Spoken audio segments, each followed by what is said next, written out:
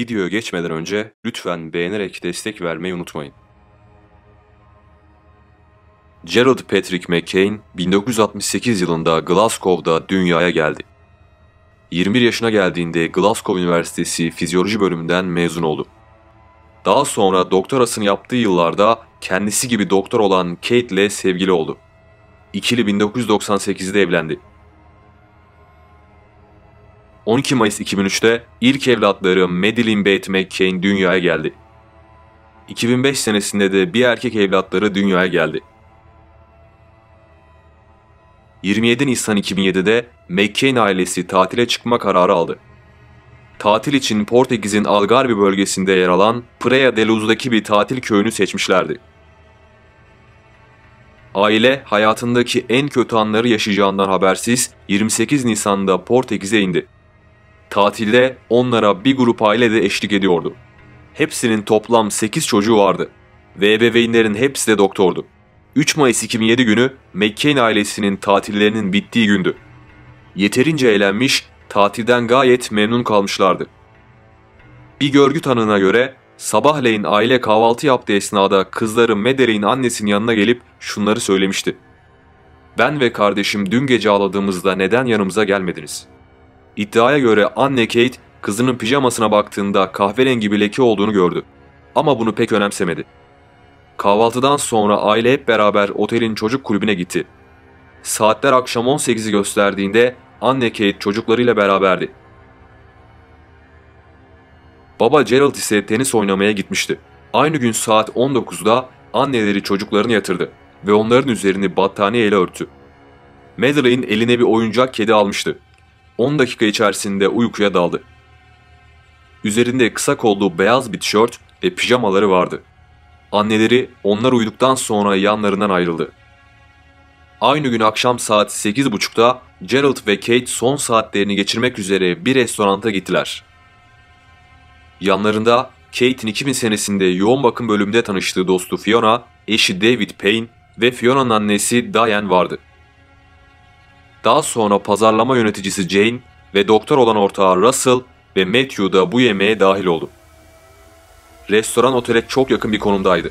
Çocukların yattığı yerden sadece 55 metre uzaklıktaydı. Otelin 80 metre uzağında çok kişilik bir cadde vardı. Yemekteki ailelerin hepsi her yarım saatte bir çocuklarına bakmak için otele döndüler. Gerald ilk kontrolünü 21.05'te yaptı. Evladına bakmak için otele gitti. Kapıyı açtığında ikisi de uyuyordu ve her şey yolundaydı. Aynı saatlerde masadaki bir başka doktor da kendi çocuklarına bakmak için otele gitti. Geri dönerken dar bir sokaktan geçti ve o esnada İngilizlere benzeyen bir adamın ufak bir kız çocuğu taşıdığını gördü. Ama kızın yüzünü net göremedi. Bir baba kızını taşıyor gibiydi. Bu detay o anlarda adam için bir önem arz etmiyordu. Ama ilerleyen dakikalarda büyük önem kazanacaktı. Adam McCann ailesinin kaldığı odaya çok yakın bir yerden geçmişti. Anne Kate çocuklarını 21.30'da kontrol etmeyi planlıyordu. Ama o saatlerde yanındaki arkadaşının çocuklarını kontrol etmek için masadan ayrıldığını görünce Madeleine'e de bakmasını rica etti. Kadın bu isteği geri çevirmedi. 2 dakika sonra McCann ailesinin odasına vardığında büyük bir gürültü duydu. O an olduğu yerde kilitlenip kaldı. 10 saniye sonra da odayı kontrol edemeden koşarak uzaklaştı. Restorandan içeriye girdiğinde bembeyaz bir haldeydi. Canavliyle Kate'in yanına gitti ve gördüklerini anlattı. Kate 1 dakika sonra çocukların odasına ulaştı. Odaya vardığında veranda kapısı açıktı. İçeriye girdiğinde çocukların kapılarının da açık olduğunu gördü. Odaya girdiğinde Madeleine yerinde yoktu. Pembe battaniyesi ve oyuncak kedisi yatakta öylece duruyordu. Ama kendisi ortalıklarda yoktu. Kate önce kızına seslendi. Daha sonra dışarıya baktı. Aklında hala dakikalar önce odaya gelen kadının söyledikleri vardı. Kadın büyük bir gürültüden bahsetmişti. Odada ise herhangi bir dağınıklık yoktu. Kate paniğe kapılmıştı. Dışarıya çıktı ve dakikalarca kızını aradı ama bulamadı. Daha sonra ağlayarak restoranta geldi ve şunları söyledi. Madeleine odasında yok. Birisi onu almış. Baba Gerald ve dostları önce çevreyi aradılar. Daha sonra da otel çalışanlarına durumu anlattılar. Polisler akşam 22.30'da otele geldiler. Herkes Madeleine'in yakınlarda bir yerde olduğunu düşünüyordu. Polislerle birlikte 60 personel, otelde kalan misafirler ve McCann ailesi de her yerde Madeleine'i aramaya koyuldu. Çevredeki kanallar, yollar, yeşil alanlar her yer arandı. Polis 4 arama köpeğiyle arama çalışmalarını hızlandırdı. O gün izinde olan birçok memurun izinleri iptal edildi ve arama çalışmalarına katılmaları istendi. Kuyular, mağaralar, kanalizasyonlar ve çevredeki dükkanlar polisler tarafından didik didik arandı. Ekipler sırtında bir kız taşıyan o adamı her yerde aradılar. Bütün güvenlik kamerası görüntülerini incelediler. Ama hiçbir şey bulamadılar. Ya bu bir yalandı ya da görüntüler silinmişti. Polisler çok daha sonra o anlarda hata yaptıklarını itiraf edeceklerdi. Altın saat adı verilen arama çalışmalarının en önemli anları olan ilk saatlerde hata yapılmaması çok önemliydi. Fakat polisler o anlarda hiçbir deniz polisine haber vermemiş ve çevredeki evleri aramamışlardı. Aynı zamanda oteldeki misafirlerin ifadelerini almakta da çok geç kalmışlardı.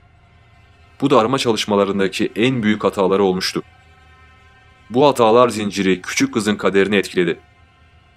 Interpol'ün küresel bir arama alarmı vermesi de 5 gün sürmüştü.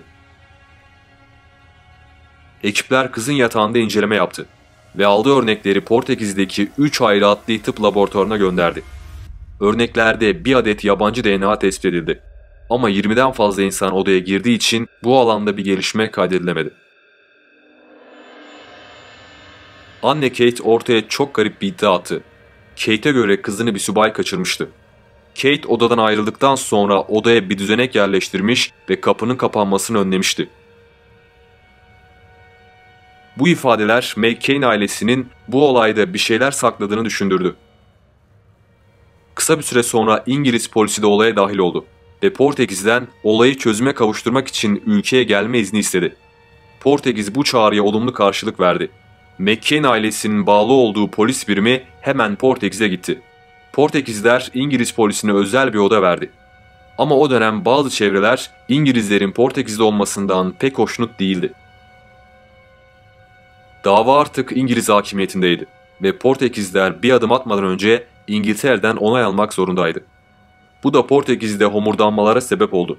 Hatta o dönem bazı gazeteler İngiltere'nin Portekiz'i küçük düşürdüğünü, bir sömürge devleti muamelesi yaptığını yazdılar. Olay İngiltere'de gündem olduktan sonra içlerinde J.K. Rowling'in de olduğu hayırsever bir grup 2,5 milyon sterlin toplayarak bir yardım fonu oluşturdu.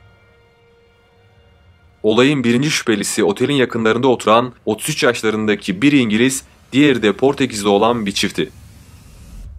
Onları olayın olduğu sıralarda evlerine doğru yürürken görmüşlerdi. Ekipler onları hemen gözaltına aldı. Ama günler süren sorgular bir sonuç vermedi. Ekiplerin elinde hiçbir kanıt yoktu. O yüzden çift serbest bırakıldı. Haftalar sonra Portekiz polisi aileden şüphe duymaya başladı. Çünkü otelin 24 saat hizmet veren çocuk bakım ekibi vardı. Ama aile bu ekibe evlatlarını teslim etmemiş ve yalnız bırakmayı tercih etmişti. Ayrıca Gerald ve Kate olay sonrasında oda kapısının kilitli olup olmadığı konusunda çelişkili ifadeler verdi.